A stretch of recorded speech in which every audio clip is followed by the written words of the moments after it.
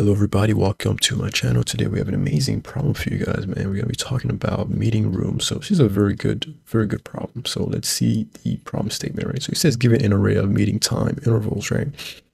Where interval I is the start I and end I, right? So determine if a person could attend all meetings, right? So what do you mean by that, right? It just means that for gonna be a 2D array, right? For each array, we're gonna have a start and end time, right? So just like you see here, okay? And then, so we need to determine, guys, right, if the person, right, can attend all the meetings, right? That's kind of what the ASCII is, right? So let's go ahead and do a couple of examples to really see what's going on, really, right? So the first example, we're given this meetings, right? This list of intervals, right? A list of meeting times, right? Got a meeting that starts at 0 and that ends at 30, right? Another meeting that starts at 5 and ends at 10, right? Another one starts at 15 and ends at 20, right? So we return false, right? Because guys, right, there's an overlap between so 0 and 30, right, overlaps with pretty much both meetings, right? So 5, 10, and also 15 and 20, right? So because of that, we're returning false, right? We cannot attend all meeting because of this meeting, lasting, pretty much the whole span, right? Which overlaps with this one, right? And this one, we can attend all the meetings because, guys, right, the first meeting, right, starts at 2 and ends at 4, right? And the next meeting that starts, right, starts at a later time than this finished, right? So therefore, we can attend all the meetings because, there's no conflict, there's no overlap, right, at all going on, right? So how do we go ahead and solve this problem, guys? That's kind of what we need to do, right? Figure out how we go ahead and solve this problem, right? So what I'm thinking is let's quickly go ahead to the board, right? So we could kind of visually see it, right? So we can easily come up with the algorithm, right? That we need to come up with, guys, right? So what's the algorithm that we need, right? So we see that we could visually see, right? This is the first interval, the second one, and the third one, right? Okay. So we see that, this is how 0 and 30 overlaps with all those different intervals, right? So that's why we return false, guys, right? So what's the easiest way of doing it, right? We normally like to start off with the brute force solution, guys, right? It's a straightforward one that's not no clever, right? None of that, right? So we're gonna be starting. Our thinking is to just have a just do a double for loop, guys, right, and see if any two intervals overlap, right? If there's any conflict, right? So if there's any overlap between two intervals, right, we can know for sure that we can attend all the meetings, right? That's the straightforward way. So what we would do, we just do a double for loop for each interval. We check, if there's any overlap between any other interval, guys, right? This will be, pretty decent, right? It'll be a good start to getting that, right? That's an easy way of doing it. The brute force doesn't require a lot of thinking, right? It's pretty good, right? But you can see the time complexity will be n squared, guys, right? Which would not be good, right?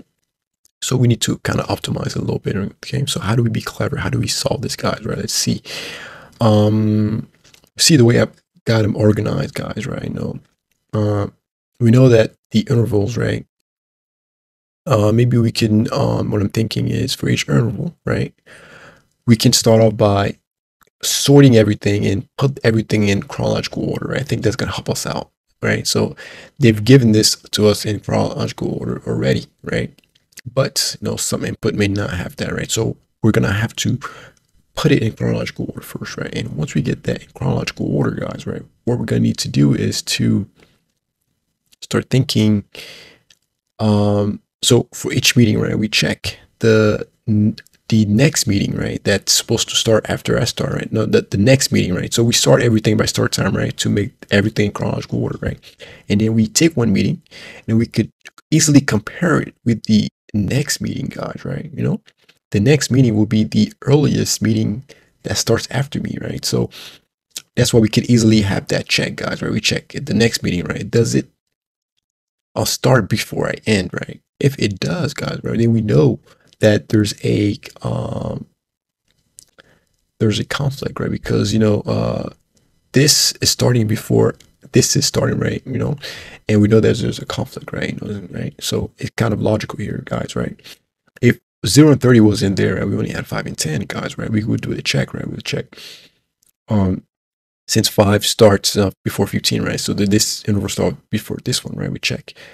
Does 15, right? Does it start before this previous meeting, right? That started, right? When it ended, right? No, all right? 15 starts later than this previous meeting ended, right? So therefore, that's why we don't have it. We don't have a conflict, right?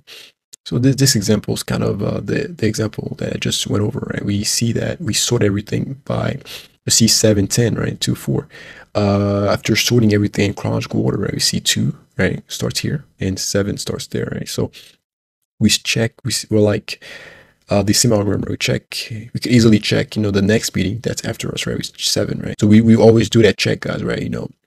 Does the next meeting, right? Does it start later, or does it start before I end, right? If it starts before I ended, then we know there's a conflict, right? So we're gonna do, guys, right? We're gonna do check for every interval.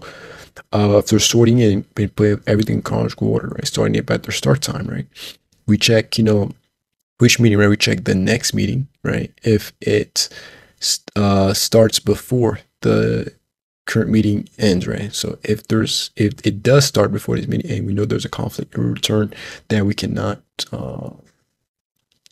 attend all the meetings, right? So the code will be very, very simple, and simpler than the explanation, guys, right? So what we're gonna do, we're gonna start off by just sorting everything, guys, right? We're gonna sort everything. Intervals. We're gonna start it by their start time. Right? So guess what we're doing here. Okay. So that everything could be in chronological order, right? Okay, so now that we have that, guys, right? We'll do a simple loop, simple loop, guys, right? I is less than intervals, ln, I plus plus. All right, so okay, so now what we're gonna do is do that check that we talked about, guys, right? We could even like do cur meeting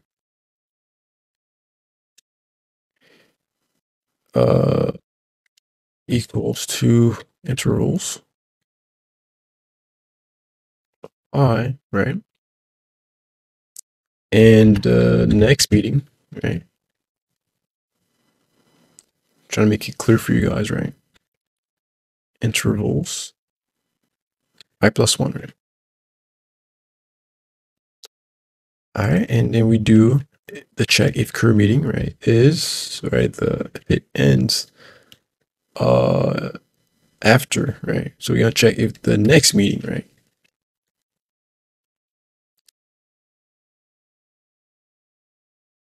If the next meeting, right, started before, right, this current meeting ended, right? That's what I'm doing here, guys. At this check, right?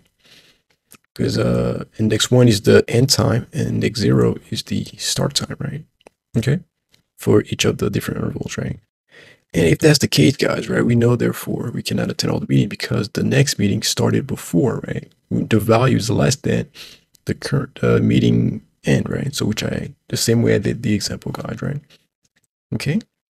If there's no conflict, then we can return at the end, guys. We were able to attend all the different meetings, guys, right? This is a very, very good problem for intervals, guys, right? I like it a lot. So it's a pretty good, pretty good one.